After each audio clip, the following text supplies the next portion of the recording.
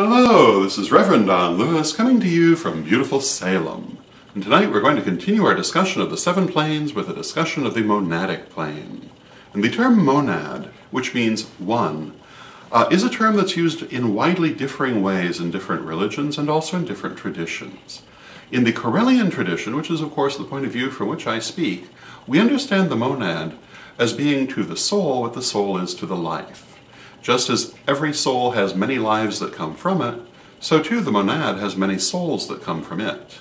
Thus you might think of the monad as being a group soul or an oversoul, and you'll find those terms used to describe the same concept.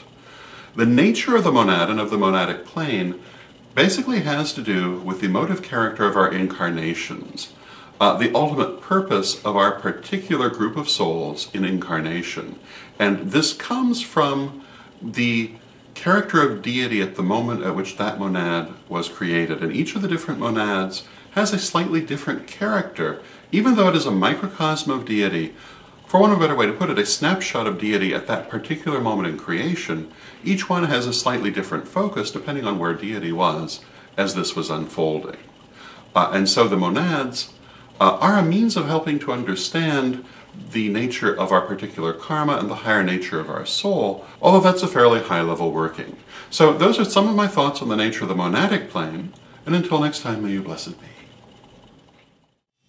Come visit us at witchschoolstore.com and namaste.